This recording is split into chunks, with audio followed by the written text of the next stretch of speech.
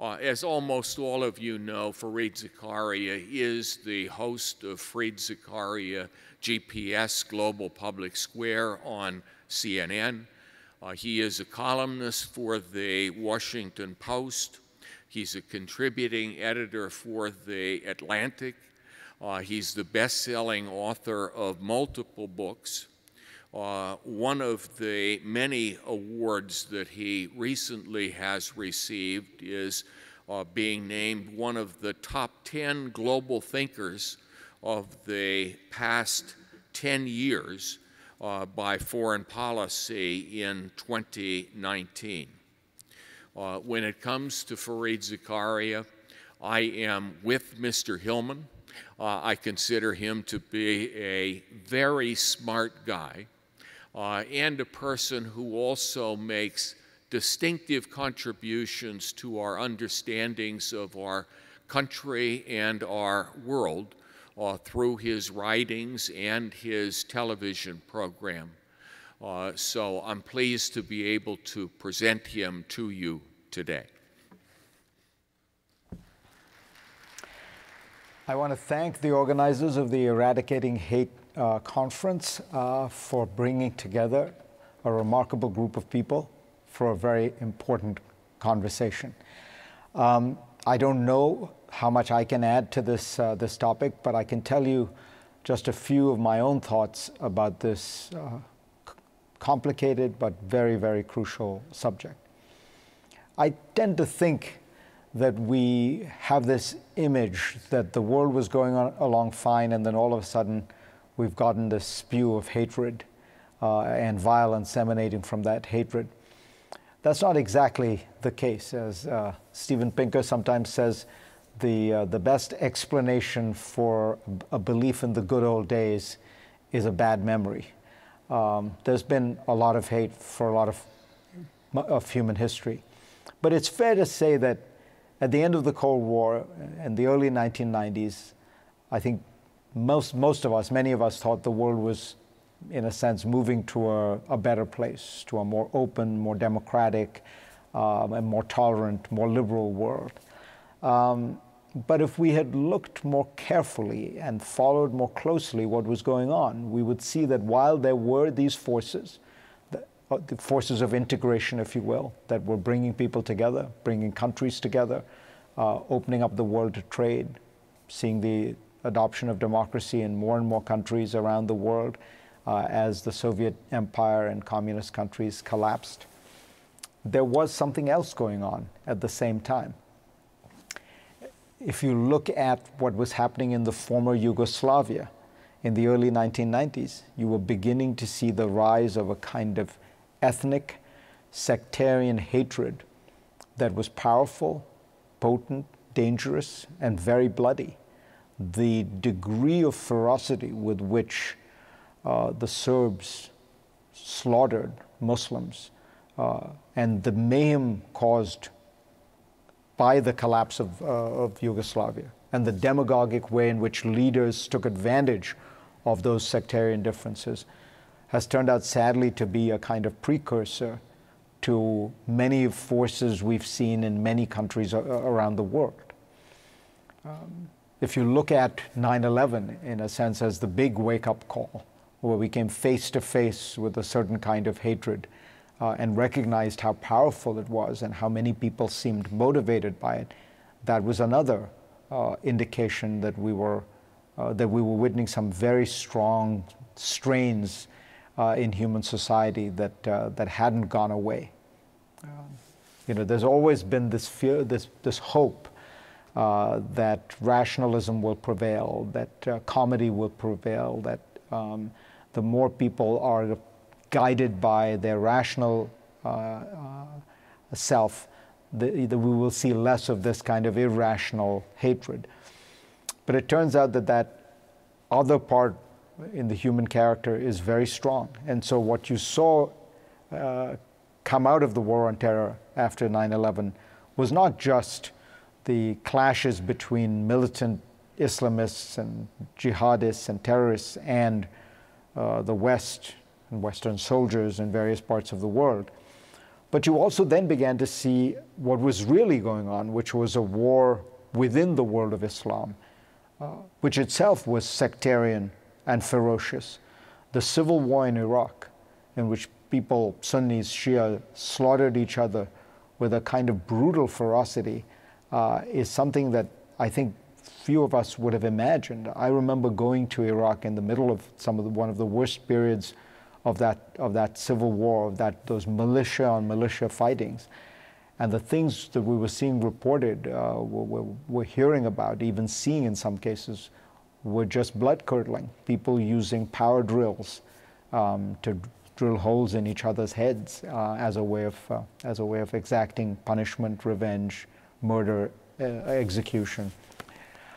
And so you ask yourself, where did it go from there? And I have to say the most distressing part about all of this wave of irrationality, of hatred, of sectarianism, is that far from quietening down, it actually ended up spreading in a very strange way.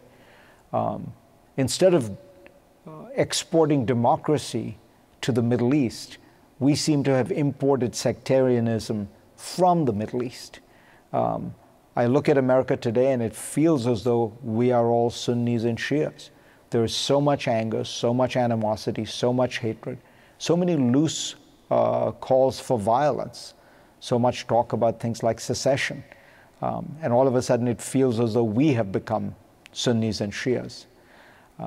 And that polarization feeds into the actual problem of hatred, because not all the people who disagree politically in any sense are militant, and not even the militant ones are all violent. But it is a chain, it is a continuum which we have allowed to develop, and we have created a more and more permissive atmosphere in which it's possible to paint the other as an enemy of the Republic, to imagine any compromise with the other as evil. And that, of course, then fuels the small number of people who believe in using violence. And I do believe that culture of intolerance is much broader now than it was before. And as a result, the culture of violence, which is obviously a much narrower thing, becomes easier. It's something that can exist within this environment. We're seeing the rise of various kinds of right-wing violence. We are also seeing the persistent rise of the oldest prejudice in the world, anti-Semitism, which is now becoming more and more widespread because it is fueled by two forces, a kind of right-wing traditional anti-Semitism, and, let us be frank, a militant Islam or militant Islamist anti-Semitism, which is causing an extraordinary degree of insecurity for Jews living everywhere, and is one of the great tragedies of the time we live in. So we have to find a way to stop as much of this as we can. We have to try to find a way to reverse the political culture that has allowed these trends to grow. I strongly believe that the violence is not simply a kind of aberrational act, a series of aberrational acts that are completely divorced from this highly partisan, highly polarized political culture we've created. Look, at the root of it has been a rise in people's sense of their identity as being defined not by, as it was for much of the 20th century, economics, but by culture. My old professor, Sam Huntington, was right when he said that in the post-Cold War world, the divisions among people were going to be based more on culture and religion than on politics and economics. If you think about the 20th century, the big debate was, the big political divide was, do you believe in more government, less government, higher taxes, lower taxes? Those are fundamentally intellectual issues, rational issues, and most importantly, they're issues on which you can split the difference. What we have seen over the last 30 or 40 years is the rise of not economics as a defining factor for your political identity, but culture, religion, issues like abortion, gay rights, immigration, women's rights. And the problem is that when your political identity becomes defined entirely by these cultural factors, by these ethnic factors, by gender relations, the game becomes all or nothing. The stakes become very high. Compromise becomes very, very difficult. Now, this is where we are. I do not pretend that we can somehow unwind the reality that our divisions have become much more cultural. They have also, by the way, become more class-oriented. So when you look at elections in America, the single strongest predictor of whether somebody, or why somebody votes the way they do, is party loyalty. Republicans vote Republican, Democrats vote Democrat. The second strongest predictor, however, is your level of education. So we are dividing into two camps, one more educated than the other. The third strongest predictor is, do you live in an urban area or a less urban area? So you're seeing we're dividing into these two camps that are culturally distinct in certain kinds of class ways, and in a way becoming two societies. And what I worry about most is that that kind of polarization, that kind of separation, will not only not allow for compromise, but it will encourage each side to believe the worst of the other, each side to believe that the other is worth defeating at all costs, and fundamentally to lose faith in the sense of democracy, which requires that you believe that the other side can legitimately win and govern an election.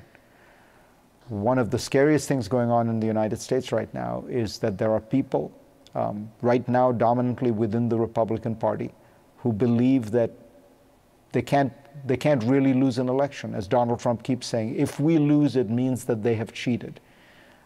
By definition, therefore, their job is to overturn elections in which Democrats win, because as he says, by definition, they must have cheated.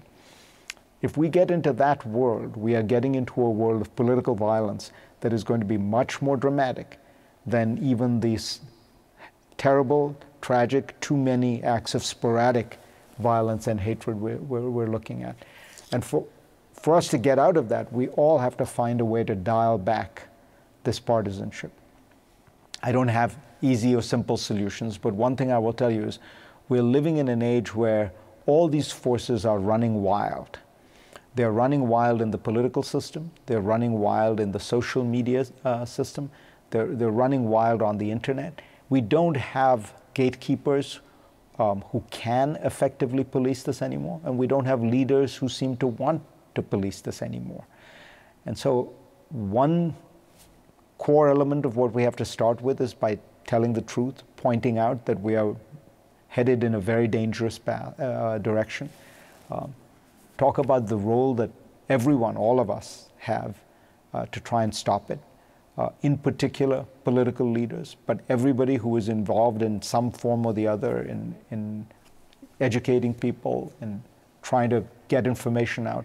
We all have to recognize that we are heading down a path where, far from eradicating hate, we are encouraging it, we are facilitating it, and in a sense, we are almost approving of it if we don't stop right now. So I don't mean to, I'm generally an optimist by nature. I'm an immigrant. I think America has been one of the great blessings of my life, and for millions and millions, tens of millions of people who have come here. I tend to think that America solves all its problems slowly, messily, and with much going back and forth. But this is one I'm genuinely worried about.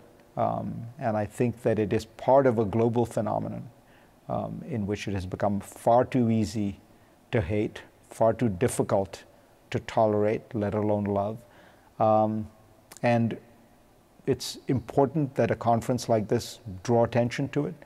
It's important that we all take it seriously and try to find a way to get out of this mess. Thank you very much.